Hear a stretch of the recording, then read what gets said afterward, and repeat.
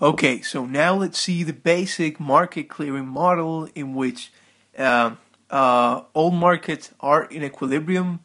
Aggregate supply is equal to aggregate demand, and we will find the equilibrium price and the equilibrium interest rate for the economy. Let's take first the commodity market. We know production by individuals is given by this individual production function that depends on labor.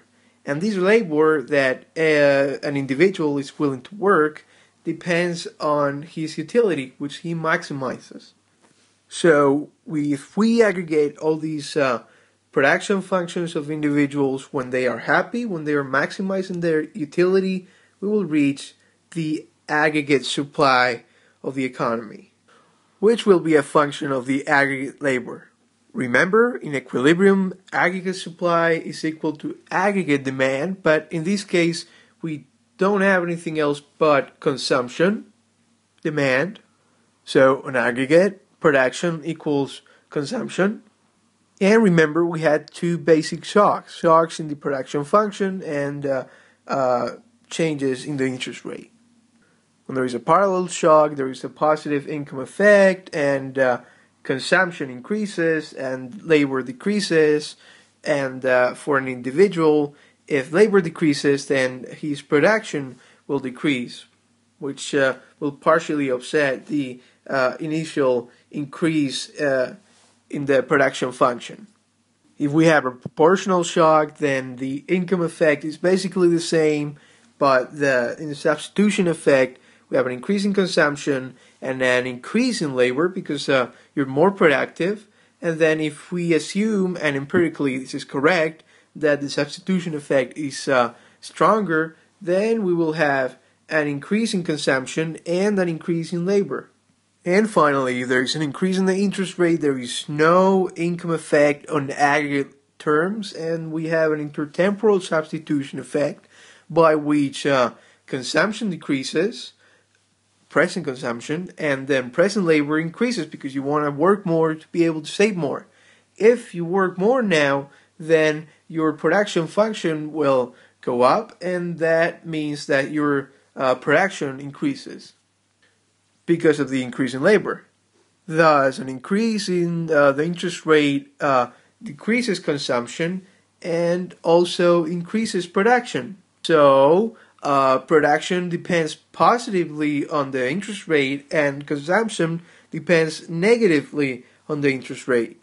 And if we draw it out, it looks something like this. Production depends positively on the interest rate and consumption depends negatively on the interest rate.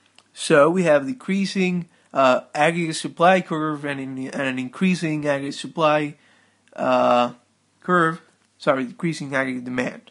And that will yield the equilibrium interest rate in the economy.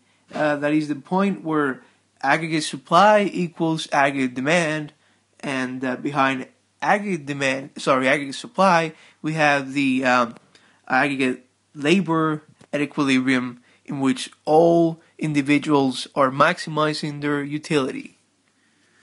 Remember that in the credit market we had bonds and that they were paid their interest rate, that was the return of bonds, and that an individual could be a lender and hold a positive amount of bonds, or could be a borrower and hold a negative amount of bonds.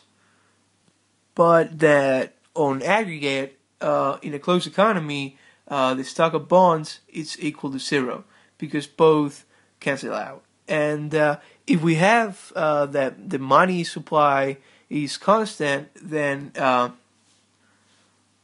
savings is just this, no money involved. And since it's equal to zero and this is equal to zero, then it's all equal to zero. So there are no savings in a closed economy on aggregate terms. Now, if we go to the money market, we have an exogenous money supply that's given, for example, by the Federal Reserve. And then we have a money demand, which will look something like this. It will depend positively on prices, because if prices increase, then you need more money. And then it will depend positively also on supply, because well, that's income, because if you are richer, then the number of transactions in the economy will increase. And it depends negatively on the interest rate, because as we have seen, the interest rate is just the return of bonds. And for example, if the return of bonds increases, then you will have just an increasing opportunity cost of holding money if you could be holding bonds instead. So it depends negatively on the interest rate. And at equilibrium, money supply is equal to money demand. So if we plot it in a graph, it looks like this. Money supply is equal to money demand at equilibrium, and that gives us a equilibrium price level. So if you have seen the ISLM videos, you will think, well, why is the price here and not the interest rate? And the answer is basically that prices are the opposite of the value of money. I'll give you an example. Imagine you have 5 euros in your pocket, and every day you buy a sandwich which costs you 5 euros. But suddenly prices go up, and the price of your sandwich is not anymore 5 euros, but is something more. So with these 5 euros you have in your pocket, you cannot buy a sandwich anymore.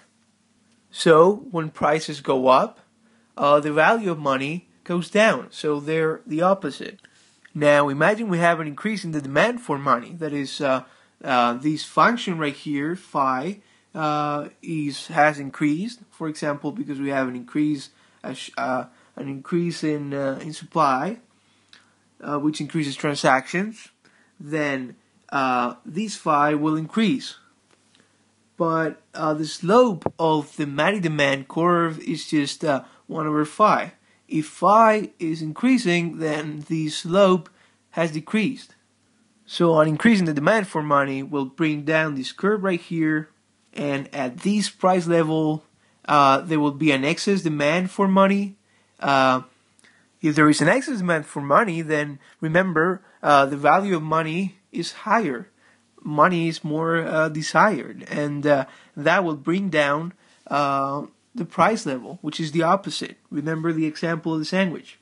Now, to clear the money market again, the prices need to go down until this new equilibrium price is reached and all is cleared again.